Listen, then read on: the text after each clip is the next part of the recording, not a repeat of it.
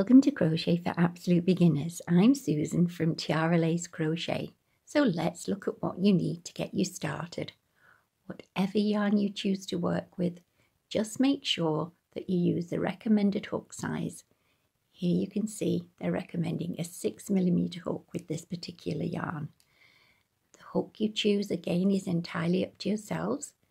Here we've got the little 6mm hook to go with this particular yarn. It's just a plain aluminium hook, and once again these are just fine to get you started. You'll also need a yarn needle to weave in your ends, a pair of scissors and a little stitch marker, and the tape measure are optional but very useful nonetheless. Right, let's begin. One of the first things to learn in crochet is how to make a slip knot. I'm still using a chunky yarn or a 5-weight with a 6mm hook. So pop the yarn ball to your left and then take the tail end of your yarn and bring it up and over in an anti-clockwise direction like so. Pop your finger on the join and just flip that little loop over the loop to the left. Then if you pinch the yarn underneath the loop and lift it up, you can then grab the tail end of the yarn, pull it to close the slip knot. You can then insert your hook into the loop and pull on the ball end of the yarn, and that will slide the loop up to your hook. So there you are, you have a loop on your hook with a slip knot just below, all ready to crochet. Next we'll look at how to hold the hook and yarn. You can hold your hook like a knife or like a pencil. There is no right or wrong way at all. And then your yarn, you hold the yarn usually in your left hand, so you bring the yarn down between your middle finger and your ring finger, and then you grab it. And then you will bring the little slip knot over to your middle finger and pinch it with your thumb. If you prefer, you can always pinch with your index finger and thumb. And then you can pop the hook back into the loop, or pinch with the middle finger and thumb, and then here you have your working yarn all ready to crochet. So just remember that yarn goes down between your middle finger and ring finger, grab and then pinch. Now you know how to hold your hook and yarn. Let's have a look at how you work a chain. Just make sure the loop on your hook isn't too tight and it slides backwards and forwards really easily. You're going to bring your hook in front of the working yarn and underneath it, and then back up and over and grab that working yarn. This is called a yarn over. Then you pull the yarn through the loop on your hook. Just make sure that your hook is pointing down so it will fit through the loop. Then slide that loop up onto your hook, and then you can just pinch it to secure it. You might need to just pull the loop up a little just to make sure it isn't too tight on your hook. Then repeat. Insert your hook underneath the yarn, bring it up and over to grab the yarn, and then allow the yarn to flow over these fingers. Don't hold it too tightly, and just pull that loop through the loop on your hook. Then slide it back up your hook like so. You can use your index finger just to secure that little loop and then pinch the chain underneath. And if you just pull up a little, that will make sure that loop isn't too tight on your hook. So we'll do a few of these now.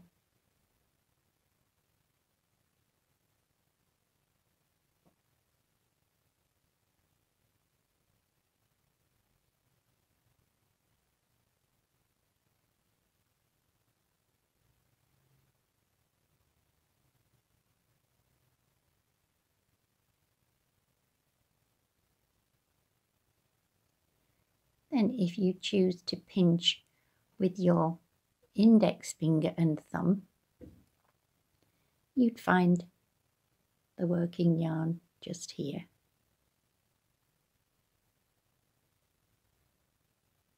You might just have to twist a little.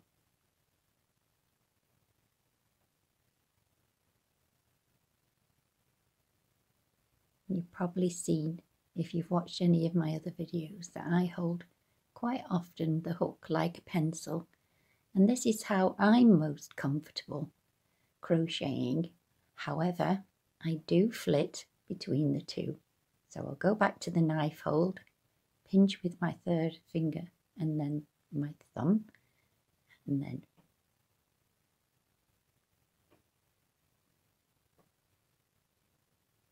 now I'd recommend you just practice and practice working these chains, because once you've mastered working the chains, you really can crochet. So if we have a look at the little chains, we'll look at the anatomy of the chain stitch. So I'll just remove my hook before we have a look at the anatomy of the little chain stitches. So this is the front of your chains. They do look like little V's, and there is a top and a bottom loop to the chain. So if the chains are the right side facing, this will be the top loop, and this will be the bottom loop. And then if you rotate your chain, you'll see the back of the chain also has some little loops or little bumps here, and they're almost like a little spine running down the length of chains. And sometimes you're asked to crochet into the back bump of your chain.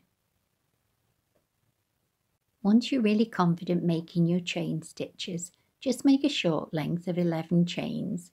1, 2, 3, 4, 5, 6, 7, 8, 9, 10, 11. Now we're going to work some US single crochets known as double crochets in the UK. Ignore the loop on your hook, skip that very first chain, into the second chain from your hook, insert your hook underneath the top loop, yarn over and pull through, then yarn over and pull through the 2 loops on your hook, always sliding the loops back up to the main body of your hook. And repeat, insert your hook under the top loop of the next chain, yarn over, pull through,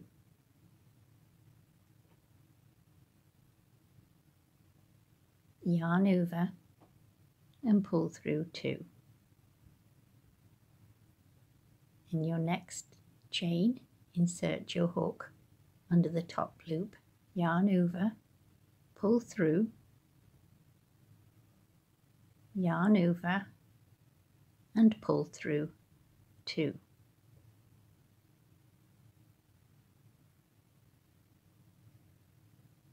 And continue this to the end of the length of chains.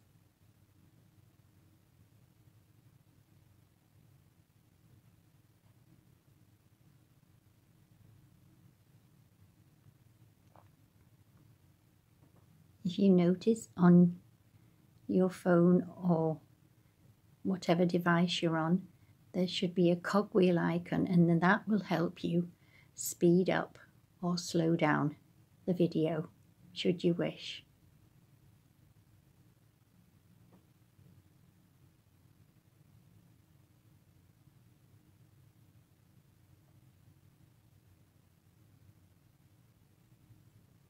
It's really important that you always make sure you bring your loops back up to the main part of your crochet hook and don't crochet in the throat part of your hook. This is your last chain. This is the slip knot.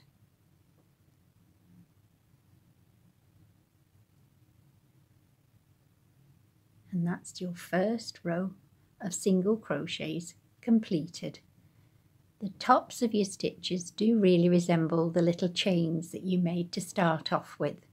The only difference is we refer to these little loops on the tops of your stitches as a front loop and a back loop, not a top and bottom loop.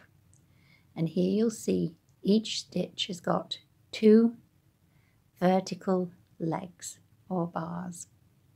And the reverse of your single crochet stitch is slightly different. It still has 2 little legs, but it has the addition of a little bar here at the back, a little horizontal bar. You can tell that's the wrong side of your work, especially if the tops of the stitches are facing away from you as they are here. So if you rotate it round, you'll see the tops are facing you. But a good landmark for the right side of your work quite often is where the tail end is. If it's to your left, it's usually the right side of your work. Right, we're going to look at how to turn our work now. Quite often with crochet stitches and edges, it's recommended you either chain 1 or more. With a single crochet, it really isn't necessary. All you need to do is slightly elongate that last loop, just a little, pull it up. Then you can turn your work either way, and you'll see this is your first stitch here. You just insert your hook into that first stitch, yarn over and pull through, and again yarn over, pull through 2 to complete your single crochet. And you repeat this all the way down. A good landmark is to aim to go between these little horizontal bars. You need to get underneath both the back loop and the front loop of those stitches and work a single crochet.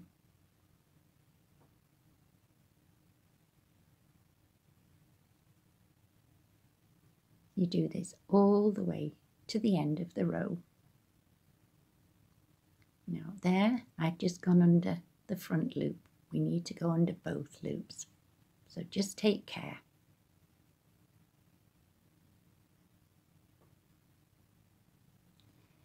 The further on with your work that you are, the easier it gets. Working into your chain in the first row or so are notoriously a little bit difficult.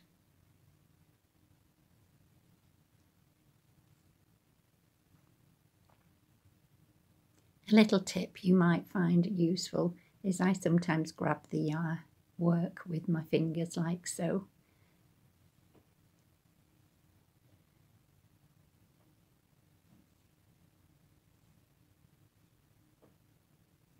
And our very last stitch, you can identify that by looking for that very last bar of your last single crochet and making sure you go under the final 2 loops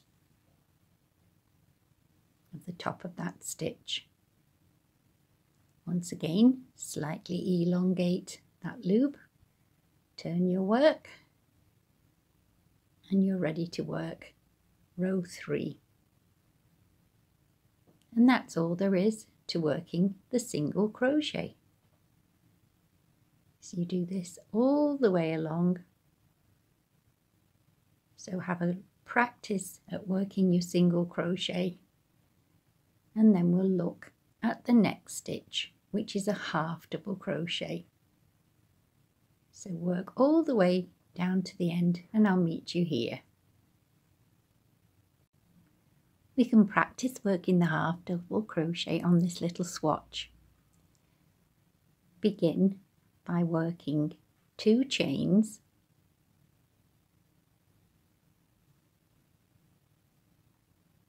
then turn your work, and this time we're going to work a half double crochet into this very first stitch, We've done the 2 chains to bring our work up to the right height because this is a taller stitch.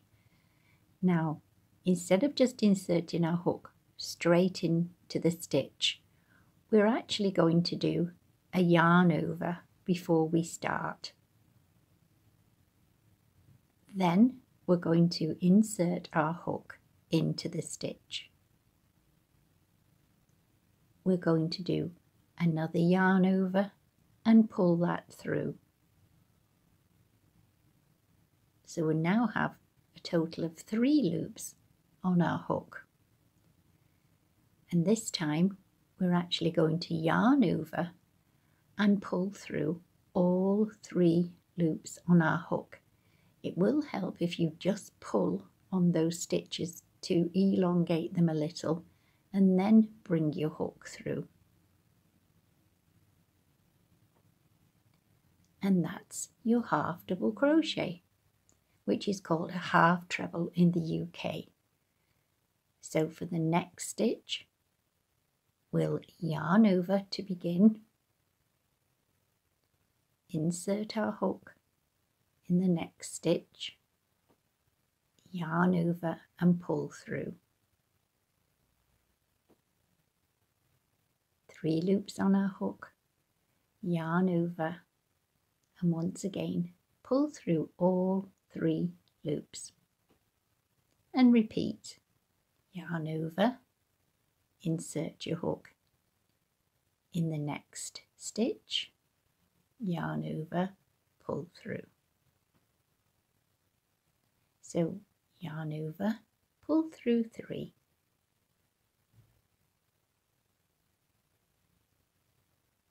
Yarn over, insert your hook in the next stitch, yarn over, pull through, 3 loops on your hook, yarn over, pull through all 3 loops. So we'll continue this to the end of the row, and then I'll show you how to turn.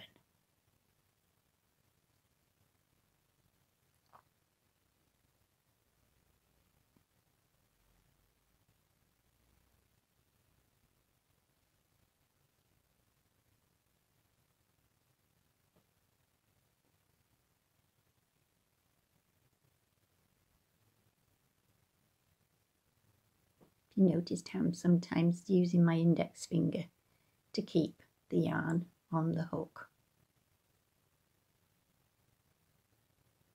You do find your own way of handling the crochet hook and the yarn. And then our very last stitch, there's a horizontal bar under both loops.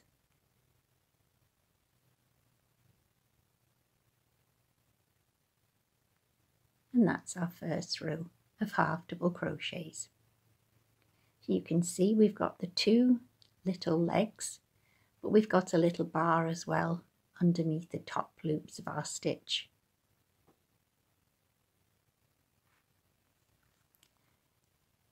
Next we'll chain 2, 1, 2, and turn.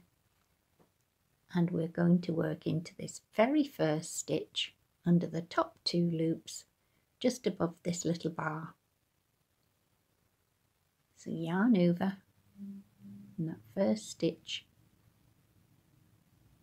Now sometimes they ask you to skip that first stitch, but it leaves a big gap, so this way does work a little bit better.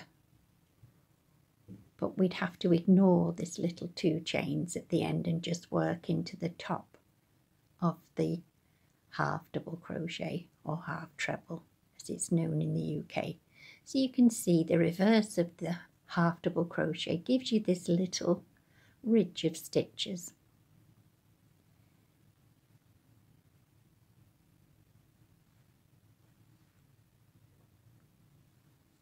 So this is pretty little stitch. It makes quite a nice stitch for blankets as well, because it's not quite as time consuming as a single crochet stitch, and it's not as gappy as one of the taller stitches. It's one of those little in-between stitches. As I said, don't forget to press that little cogwheel if you want the video to go a little slower. So we'll just stick with 2 rows of the half double crochet, because once you've got the idea of yarn over, insert your hook, yarn over, pull through, you really can crochet anything. It's just the order that you do things in from now on, and where you insert your hook, how many yarn overs you do, etc. So that's the last stitch. We're going to ignore the little chain 2. Okay, so that is 2 rows of half double crochet. Now we're going to move on to the double crochet stitch, which is known as a treble in the UK. To work the double crochet, we're going to start off by bringing our work up to the right height. So just go ahead and turn. You don't need to chain. There's a little trick I'm going to show you here. As you already know how to single crochet, just work a single crochet straight into that first stitch. So there's your first single crochet. We're now going to do what's called a stacked single crochet. You're going to insert your hook into this left leg of the single crochet. So just bring your hook across and pop it underneath that left leg and work another single crochet. Yarn over, pull through, yarn over, pull through 2. And that is what you call a stacked single crochet. It gives you 2 single crochets on top of each other, which is going to be the equivalent of a double crochet. To do the double crochet, yarn over, insert your hook in the next stitch under both loops, yarn over and pull through, exactly as you did for the half double crochet. But this time we're just going to yarn over and pull through 2 rather than pulling through all 3. Then we're going to yarn over and pull through 2.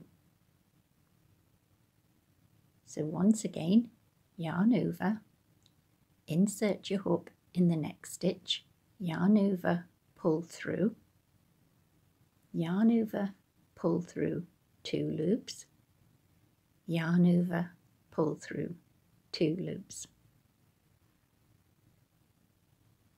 yarn over, insert your hook in the next stitch, yarn over, pull through, yarn over, pull through 2, yarn over, pull through 2, yarn over, insert your hook in the next stitch, yarn over, pull through, yarn over, pull through 2, yarn over, pull through 2, and so forth. So you repeat this all the way to the end of the row.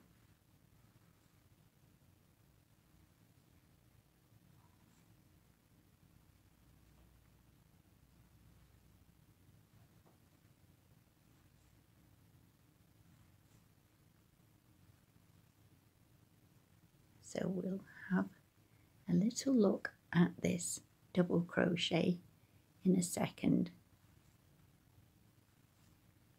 If we think we've learned how to do the single crochet, a half double and now a double, looking at the stitch itself might make sense. So if we look here, you've got a double crochet stitch. So you have 2 little legs and a little bar, 2 little legs, and then the top of a stitch. So that just looks like 2 single crochets on top of each other, or a double crochet. We remember just at this end we did our stacked little double crochets, so we know that's going to be our very last stitch. we can do the same at this end, but if you struggle making the stacked single crochets, you can always just chain 2 and turn. They do recommend chain 3, but chaining 2 leaves less of a gap. You would then skip that first stitch and work a double crochet directly into that next stitch. So that's another way to work and turn in rows for double crochets. So we'll just continue to the end of the row with our double crochets.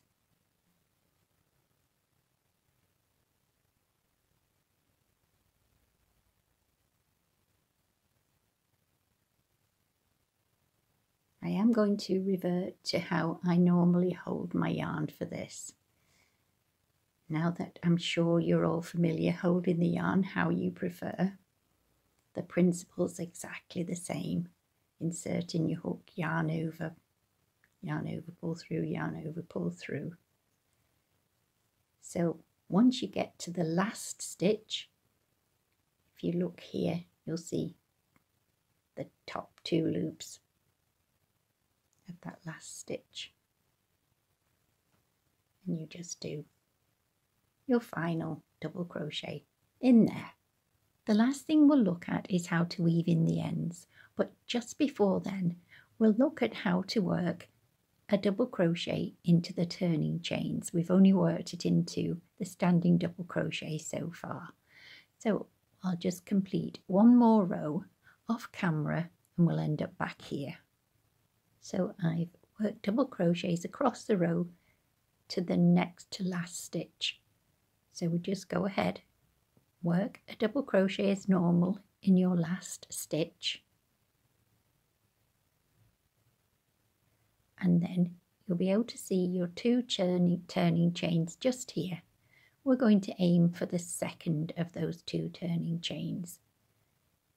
So yarn over, try and go under 2 loops. If you aim for the bottom of that chain, you may find it easier to get your 2 loops on your hook, like so.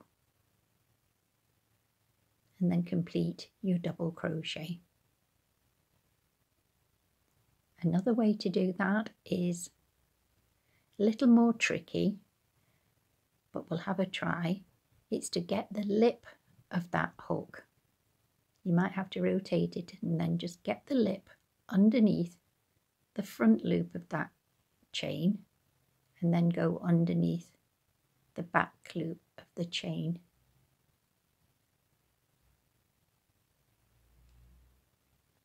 If you don't have a very pointy tip to your hook, that can be slightly difficult. There we go. I think we're doing, there we are. And that's one other way you can do it.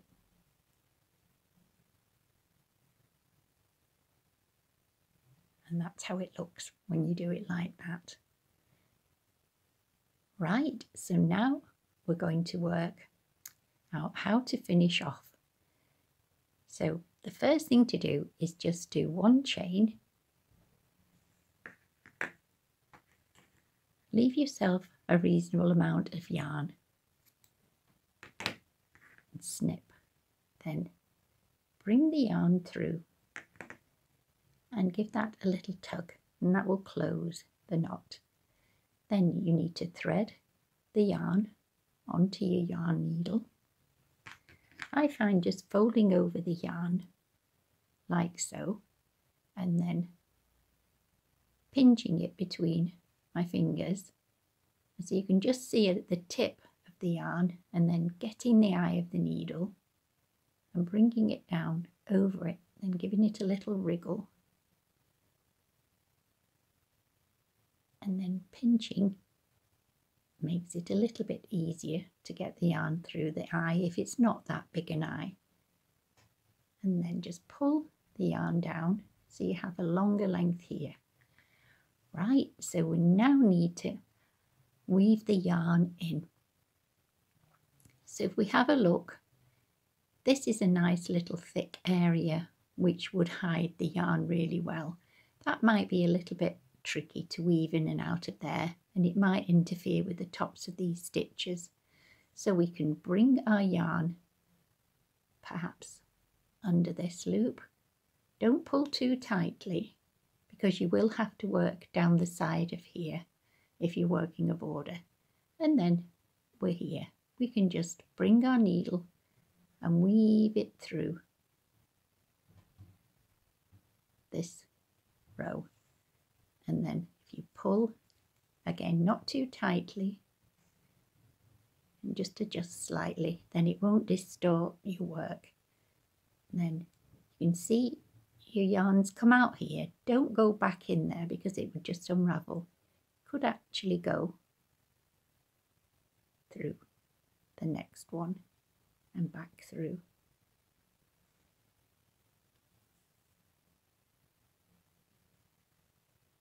And then just one more for good luck. Another thing that helps is if you go and split the yarn slightly. So not working round it, going into the yarn, it gives it a little bit more traction and it's a little less likely to unravel. There we go. We just remove our needle and then snip the yarn as close to your work as you can. Of course, without cutting any of the stitches, and just give it a little wriggle. And that's all there is to weaving in your ends nice and neatly. Now you've learned how to do your basic stitches. This is a little blanket that you'll be more than capable of crocheting. It's done entirely in single crochets. So on a future tutorial, I'll be showing how to make this blanket. So that's something to look forward to, knowing that if you can work single crochets, you're more than capable of working this little blanket. I've used the yarn I showed you at the beginning. It's a chunky yarn or a 5 weight, and it did recommend using a 6mm hook, and I did say make sure you do use the recommended hook size. Well, yes, that's the general idea, but sometimes you might want a slightly different effect from this yarn, and I found that using an 8mm hook using the single crochet stitch worked out far better. So I'll just undo this a little so you can see.